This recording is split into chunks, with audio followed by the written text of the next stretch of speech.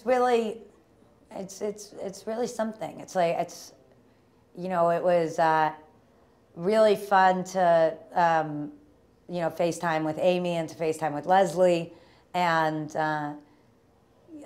Jen Rogan, our costume designer, so I got to FaceTime with her, and I was the one that told her about her nomination. I mean, that's where it starts to get just really unbelievable that all those specifics that you're talking about, you know, are recognized and seen. What were you doing when you found out, and who was the first person you spoke to about the nomination?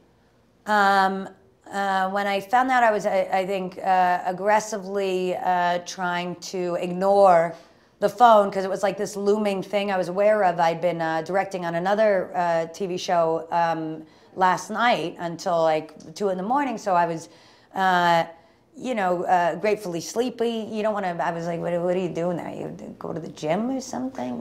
What do you do? You go and take a walk? So it was me and Root Beer, my, you know, child animal. We're very close.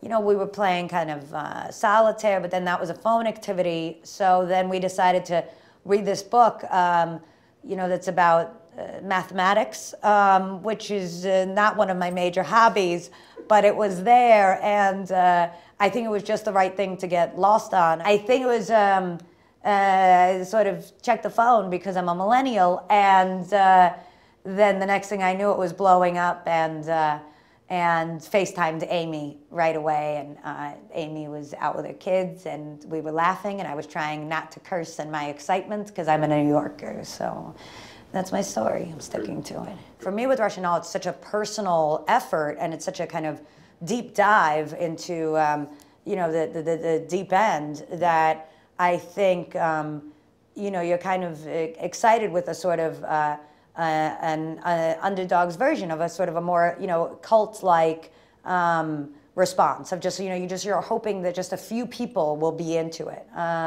And so, you know, as a creator, to have it kind of connect in such a real way and sort of take us by surprise, yeah, it's just, it's wild. What can fans expect from season 2 of Russian Doll? Congratulations on that.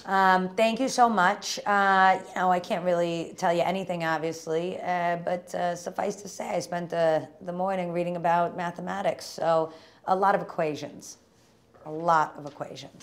handwritten all, no calculators.